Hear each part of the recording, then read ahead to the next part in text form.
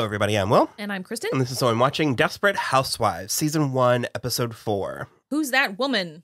Okay, so one of the things that we forgot to mention last week was that when Bree was at the Goldfine. when she was at his office, he went to go talk to another patient, and we just assumed she was going to steal Rex's tape. Yeah. And she was certainly looking to see if Rex's tape was there, but she found Mary Alice Young had a tape there. And it is moments specifically like that I think make the show better than just a normal show, because I think a normal show would have just had her take Rex's. Yeah. Mm-hmm. But giving this overarching mystery is interesting. And it goes through the entire season. Yeah. So Bree listens to it. She brings it to the women. They listen to it. They find out that Mary Alice was having a dream where there was a woman who... The woman was underwater? A girl. She said girl. Girl was underwater? Yeah. I had the nightmare again. But this time I was standing in a river, and I saw the girl under the water, and she kept screaming, Angela. So what do you think the significance of the name Angela is? Actually, that's my real name. And they are unsold on that, because Gabby's like... That doesn't make any sense. I've seen her driver's license. It did not say Angela. And you can't change your name. Well, you can, but the implications of that are far more, like... Yeah, staggering. So they do confront Paul with it. He breaks... Well, with the note. They give him the note. They don't talk about the tape, but they do give him the note. So they've had the note for a minute. Yeah. He breaks down crying. So, Paul, we noticed that you're selling the house. Yes, too many painful memories. I'm sure you understand.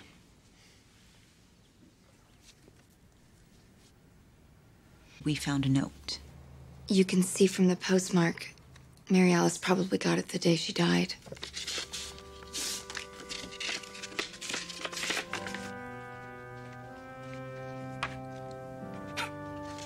Paul, are you going to be okay? No. Like, very intensely. Like, and then later comes back to tell them that Mary Alice was... Mary Alice was not a well person. She was very troubled. Troubled? And that she used to write... There was a lot of cover-ups in this episode, some better than others. Yeah. But he said she was unstable and used to... At first it was harmless. She would leave herself notes, reminders like, pick up the mill. But over time, the notes became ugly. Hateful messages started showing up. Mary Alice was writing them to me, to Zach, to herself. Really?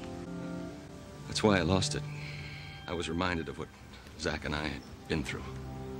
It was a pretty decent cover-up, although Gabby and Lynette were like... Unsold on it, yeah. Wow. Yeah. I think he's lying. So do I. And then Paul hired a investigator to look into the note. So, exactly what is it you hired me to do? Someone sent that note to my wife. And I need to know who. So, there was that. Bree and Rex are still having their issues. He wasn't even in this episode, but now the kids know. And Andrew went on, like, how old is he supposed to be? Like 16? He was at a strip club with his friends. They were drinking beer. The implication is that they had a fake ID. I really like the way Bree handled it.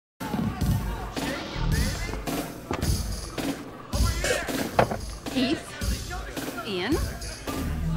Andrew? Oh, by the way, Heath, I didn't get a chance to tell you that was a lovely solo last week at church. Thank you. We're out of here. I hope it wasn't something I said. Because that's the kind of thing that we would have gotten in, like, comical trouble for. Sure. And I like that because what Andrew was trying to get out of her, and it becomes far more clear because, like I said, they dance a tango. Yeah. That goes through the entire series. And...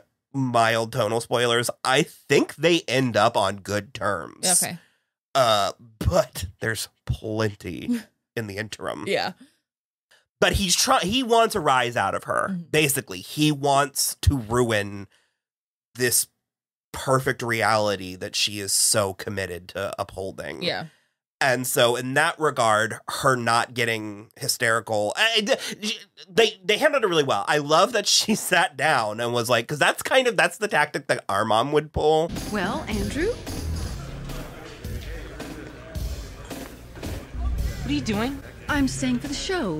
I'm dying to see what all the fuss is about. It's so good. Again, it's reductive because some people just want to be strippers, and I think that that's totally valid. But she's like, I'm curious, Andrew, as you fantasize about this woman, do you ever stop and think how she came to be on this runway? God only knows what she's had to deal with in her life. Abject poverty, drugs, domestic violence, maybe even molestation. Mom. And there's like another man sitting on the other side of Bree that is like, kid, get her out of here. She's killing it for the rest of us. He's another example of the places where that detail is what makes the show so good. Yeah. Because if it were just Bree and Andrew, it would feel too perfunctory and too intimate. I think the fact that he's there helps. Because it's causing a scene. Yeah. And so basically, Andrew did not win this round. No. And she punished him by taking his door for 3 months. You're right. That is a very long time. It's a long time. And I don't like removing the right to privacy as a punishment for your children. Certainly not. That doesn't suit the crime he committed.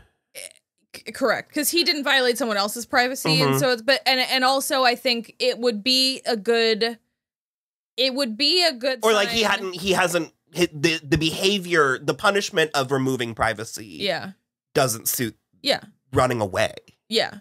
Like, if he was doing something inappropriate in the house, then sure. Then yeah. Well, even still, it's like I think that's a very fundamental right as a child in a house is to be able to have your own space and a door that closes. It works out in this moment, and I'm not gonna push this to this level, but the way Andrew plays, he fights dirty. Yeah. So if anything, she's sort of setting herself up for failure with that one. Well, and because that's the other thing too. If Bree were to be doing this correctly, what I would have done is after they had that nice moment in his room, then I would have decided I would have still said 3 months, but then given his door back in a week. Yeah. That's plenty. And actually, to Bree's eternal credit, she handles the situation very well and even explains it to him. Like, she breaks it down and she's like, I suppose I do owe you an apology. I shouldn't have lied to you about your father. You and your sister are old enough to handle the truth, and I'm sorry. I know you blame me for what's happening with your father, but it's not entirely my fault, and I need you to understand that. I do. I just don't want him to leave. She handled it really well. I do also love the boundary she puts down where she's like, I'm really sorry for this, for not telling you about your dad. And he's like, well, keep going. And if you think I'm going to apologize for taking you out of a strip club, you're wrong. I consider it one of my finest moments. It's one of my proudest moments. I'm not going to apologize for that. It truly, it was good. It was really good. I'll go to Gabby next. Okay. It's a lot of the same. I hated taking baths when I was a kid. Of course, back then, the only thing I had to play with was my rubber ducky. It is good character work on Gabby's perspective. It's interesting. Watching her story has been interesting to me now. Yeah. Because I think I took a lot of it at face value when I was 18, where I was like, that's what it's like when you're an adult. You get into shenanigans. And I get in so few shenanigans. These are prisons of her own making. So few shenanigans.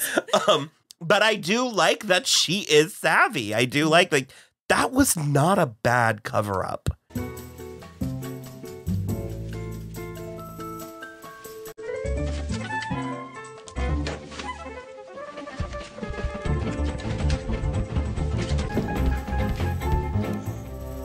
What's this?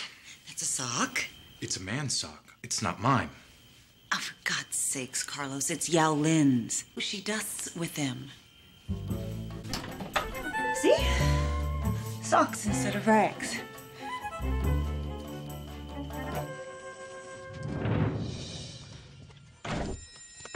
Yao Lin uses them to dust. Check mark 100. But then she overplays her hand. Yeah. With Yao Lin.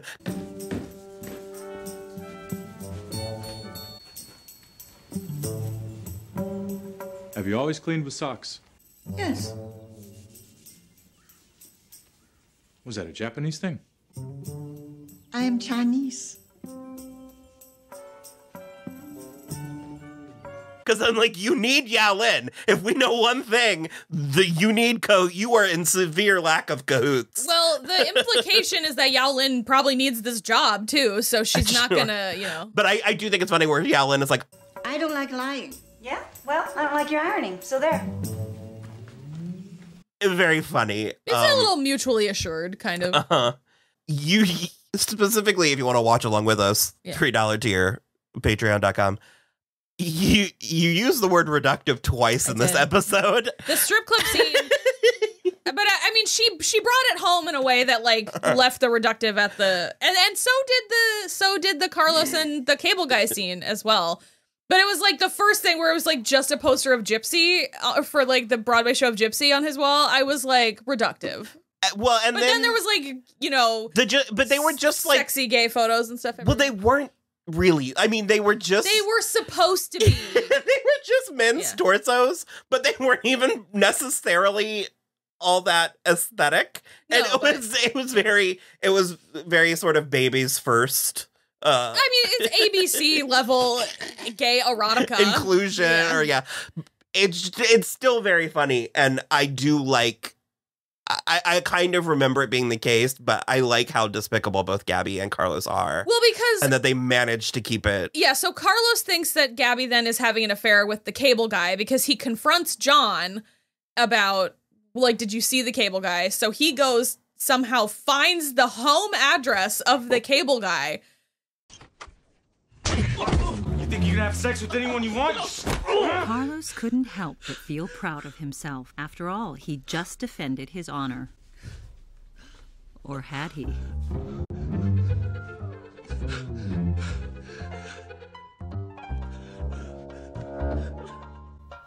Are you gay? Punches him right in the face, starts kicking to the ground, and is kicking him, saying, "You think you can sleep with whoever you want?" True. It's pretty good.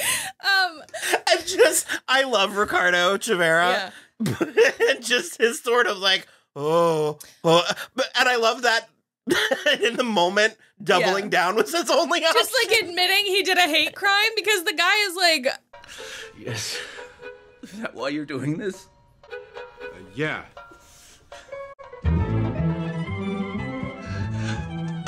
He thinks about it and then he's like, yeah. Yep.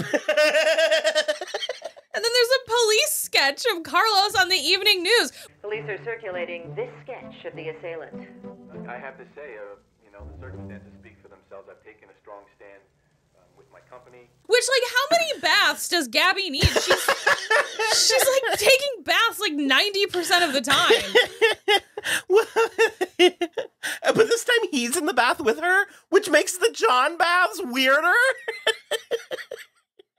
Is this the same water? I mean, does she have... Yuck. Oh, yeah. It was very funny. We're also and the time capsule-ness of it led to the humor. Yeah. The other thing, too, is the Gabby situation in this episode and the Susan situation in this episode are kind of the same because in both cases, they did do the thing they're being accused of, but the person who's accusing them has is unhinged. They are unhinged, and they also only have, at best, circumstantial suppositions. Nothing. Martha Huber is just I found your measuring cup. She is an icon. I love Martha Huber so much. She's so creepy, but she is an icon. I can't wait for you to try this. It's mincemeat. What's so funny? I was just thinking of that expression, I'll make mincemeat out of you. Mincemeat used to be an entree made up of mostly chopped meat, so it was like saying, I'll chop you up into little bits. But that was centuries ago. Today, there's no meat in it, and still people say, I'll make mincemeat out of you. I don't know that people really say that anymore. I do. So she's like, I found your measuring cup, and Susan is like, oh, Susan, being coy is a strategy best employed by virgins at their first dance. For women of our age, it's just annoying. virgins at their first dance. And then she women our age, and you were like, that R is doing a lot of heavy. And so it's like, yes, Susan did drop her measuring cup in Edie's house, but Martha Huber is assigning malice. Like, she's assigning it as arson. And it was an accidental Well, she says you burnt your rival's house down. And it's just like, no, that's not what happened at all. Also, everyone has that measuring cup. You have no way to prove who it belonged to. There's like, that's so circumstantial. You do not meet the burden of proof. But that's what makes it so funny. Yeah. Is the fact that it is so circumstantial, and she is so certain, and not for nothing, she is right. Yeah. I mean, no, she is right, obviously. But it's like, but also her plan. Yeah. What exactly is it you want from me, Mrs. Hoover? Are these together? Bring it up. To just get Susan to start paying some of her bills because Edie's living with her and apparently, like, just putting the water heater through its paces. So I guess she's filling the bathtubs for Gabby. I'm not. Sure. I was like, what is Edie doing with this hot water? And you're like, well, washing her car every day. Every day. We do know that. Yeah. That was spoken. You gotta be kidding. She washed her car yesterday.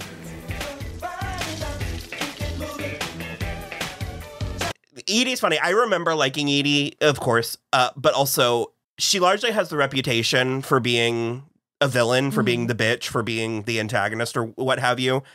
And as I recall, and I think this will be the case, she's largely the one who I think is right. Like, she's very upfront about who she is and what she wants. Fair. And I think that the Susan thing, and again, as I recall, it happens a lot because her and Susan try to be friends. Yeah. In like season 2 and 3. Okay. And Susan cannot get out from her own. Oh, okay. It's very interesting. And so I was always a little bit of an Edie, like the truth and nothing but the truth. Sure. Because even in that scene where she comes from work, which, yeah, again, to your point, Susan is breaking into her house. Edie, I thought you'd be at work. I'm not feeling well. Well, don't just run off. Come and hang out with us. It's not bad enough that I have to watch you throw yourself at him every day. And now you want to make sure that I see it up close and personal? No, it's not like that. I've got to take off, but I'll call you about Wednesday night, okay?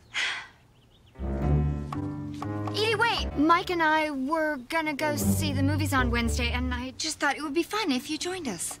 You want me to come with you? Yeah.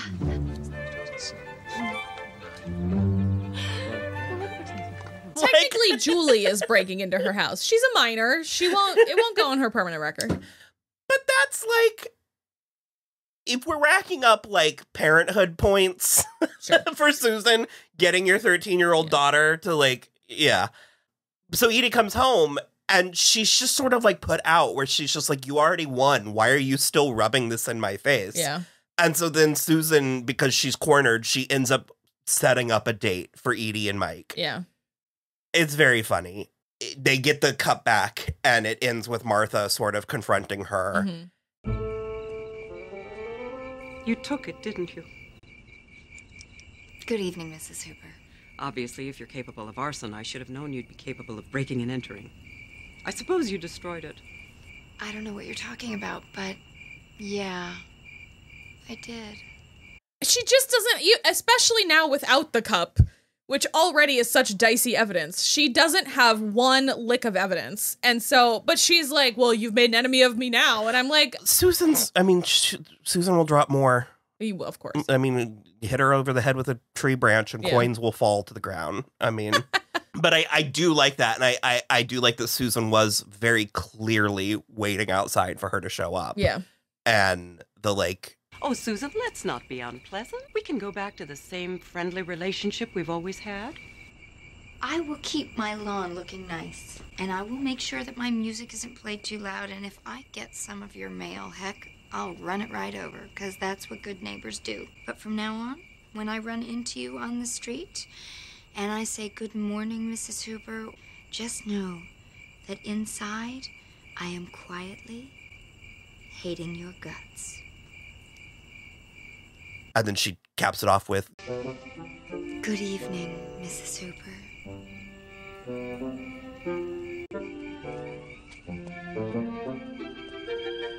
lots of you may have won the battle, but you didn't win the war this episode as well. Yep. And then that does bring us to Lynette and the boys. Yeah.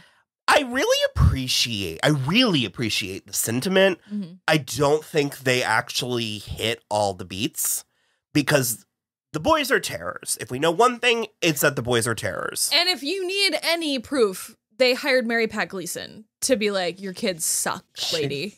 The boys are in my class because I'm the only teacher who can handle them. What if we separate the twins? We can try that.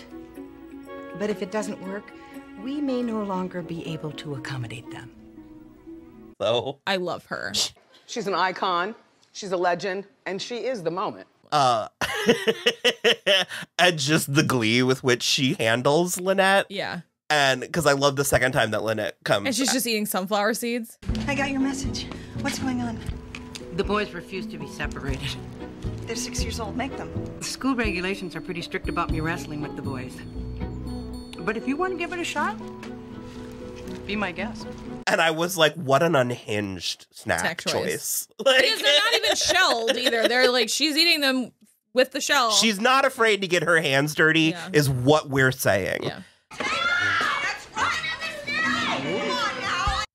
And so the conversation is whether or not the boys need to be medicated, but it's very if-then. It's like, well, if the boys are rambunctious, then they need to be medicated, and maybe that will hurt creativity is the extent, or their like passion and creativity is the extent of the conversation. And for a modern audience, I think that it's not so much medicating them as it is if they have an issue that needs to be addressed, medicated. Yeah. Because I was not medicated for a long part of my life. And frankly, the jury's still out on whether or not it's like the right combo. But because that was one of my mom's concerns, because I was very, very expressive and artistic and creative and stuff.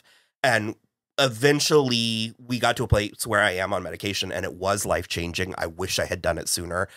I wish it was talked about more. Oh, yeah. And things like this are the first step. So, bravo show, but also yeah, come on.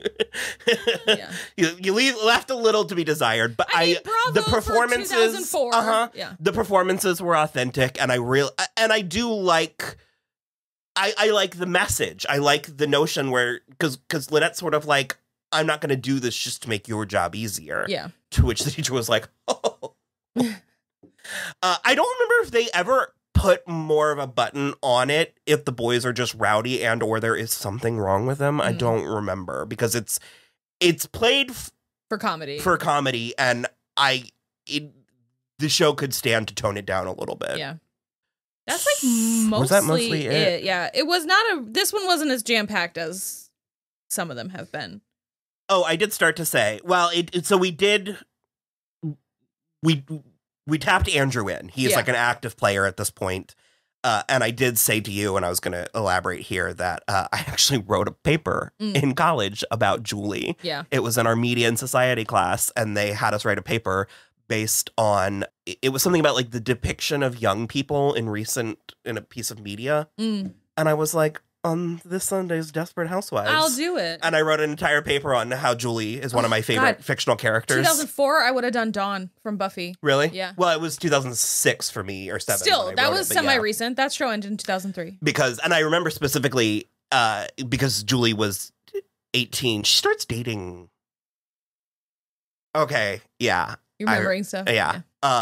She's going to a college party and she asks, and Susan's like, will people be drinking? And Julie just says, yes, but I'm not going to. I'm not planning on it. And Susan tries to be like, well, you're not going to blah, blah, blah. And Julie's like, nice try, but I'm going. This dynamic is well in motion. And it was like when I started staying over at your house in the summers during college, because my dad was like, come home at 8:30, and I was like, I'd like to see you try. It's 6 o'clock right now. It's like, it takes me 45 minutes to get there. I'd like to see you enforce this. I'm 19. And actually, I think Carlos has been pretty deplorable up until this point, and this was still, I'm not trying to claim any of his behavior in here was not, but I'm saying there was the mischievous gleam in the eye where we will get more from Carlos. I recall liking Carlos. Like I said, I think he has one or two things that are like pretty unforgivable. Yeah. But broad strokes, I like Carlos. Yeah. So, all right. Well, we will be back after we watch episode 5, in which we will be 1/4 of the way through. Almost. Is this one of those 25 episode runs? Well, I think it's 22. Most things are 22. 23. So, all right. Bye. Let us know what you think.